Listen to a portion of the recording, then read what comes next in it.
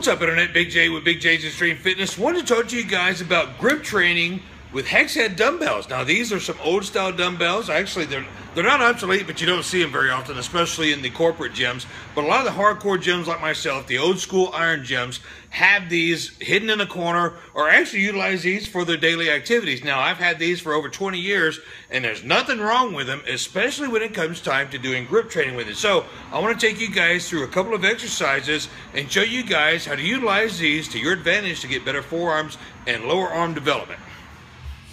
All right, let's get this party started. First and foremost, there's a lot of grip training videos out there that don't explain how to warm up on this type of training, and I've been taught by some of the greatest out there, Paul Knight 3, Tommy Jennings, Jed Johnson, you name it. There's a lot of guys out there, but you want to get the core warmed up. You want to get that central nervous system firing, so get on that leg press or bench press or squat rack, warm the entire body up, and then get to these tiny muscles in the forearms and the hands. Now, I've got dumbbells from 15 to 40 pounds. You see how they graduate to a larger working surface, and it's not that it's heavier, it's just harder to hold on to because that surface gets a lot bigger. Now, this is a couple of exercises that I do to warm up as well as how I train. Today I'm just picking them up and putting them down, but I wanted to show you some of the exercises. So going back and forth, transferring, letting that weight hang down when you transfer hands back and forth. This is a more advanced transfer. It's an air transfer, so I'm throwing it up in the air and then grabbing it before it hits the ground. It really taxes those hands and forearm muscles and tendons, and you will start to feel the burn. Now, here's another exercise, not necessarily just a warm-up, but an exercise that I would do. Instead of just grabbing them and picking them up and putting them back down, this is a flip. Keeping the same hand, you can also transfer back and forth if you flip, but you'll see, again, brothers and sisters, if you're doing this training, the way that you have to squeeze to hold on to that dumbbell, those forearms and hands are going to get taxed. Now, this is one that I like to do just by holding it. I'll pick it up off a surface or a platform.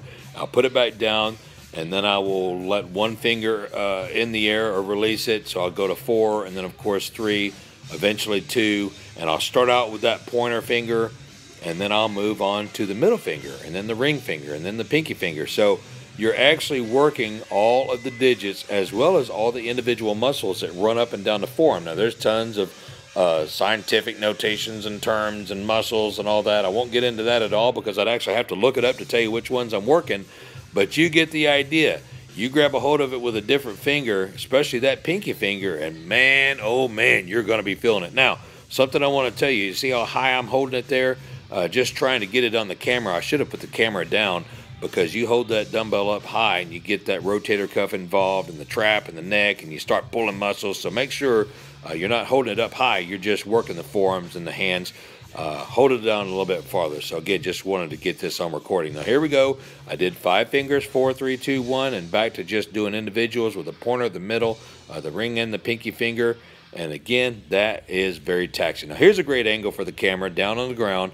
This is my actual workout. Like I said before, all those exercises that I was just showing you are certain exercises that you can focus on and move up in weight on, if you will, or do multiple sets on.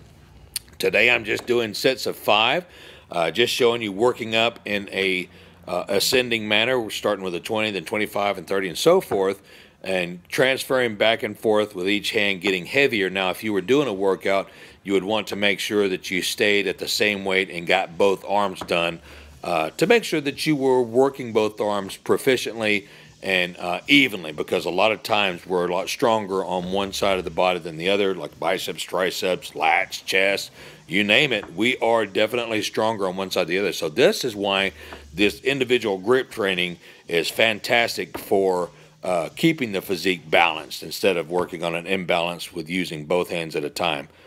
Moving on to a heavier weight there. It's getting a little bit heavier. I'm actually not using any chalk. And notice when I drop the dumbbell, I get away from it to reset the nerves and the tendons, and it is actually more taxing to let it go, grab a hold of it, and go more. So if you're working on, just like in powerlifting, now here we go with a little bit of chalk. This weight's starting to get heavy. Just like in powerlifting, the same thing in grip training. If you're doing anywhere from 1 to 3 or 4 reps, you're working on strength, okay? You're going to get a lot stronger if you're lifting a dumbbell on this HEX head dumbbell lift that's so heavy that you can barely get a couple reps. Now, the main reason I'm not able to get this 45 this next couple times is because I rushed through this workout. Now, this only took me 10-15 minutes to do the entire thing. I was kind of in a rush, want to get it on video, but want to show you guys. But I kind of got frustrated with it. I couldn't pick it up. So I went ahead and just got rid of the doggone thing. 45, you're too heavy, get out the way, let's move to the 40s. And I did get some great working sets. Again, all I was doing was sets of 5 today, trying to work on getting stronger as well as just a little bit of development. And just like, again, in bodybuilding, doing 8 to 12 reps, you're going to be forming that muscle as well as building. You get into that 15, 20, 25, even 30 rep range, you're conditioning, and that's really good too. So you want to make sure that you look good as well as have total functionality. So I'm showing you that I'm doing both hands there with the 40, and I believe I burned out on that last one again, just not taking enough break time. Remember, guys, these are tiny tendons, tiny muscles. They will get burned out fast. Now, again, this type of training looks great. You stand with your arms crossed, you give yourself a good old selfie there, or take selfies with a bunch of people. It does look good, but it also helps with functionality. This is not just a looking muscle. It is a very functional muscle. That's a double overhand, thumbless, strapless 455 and 405 to begin with. So it really does help out in all aspects of life. Please make sure you check out some of the other grip training videos. I got tons of them listed in the description box. And stay tuned for more. Until next time, intensity rules, train hardcore, and we'll see you next video.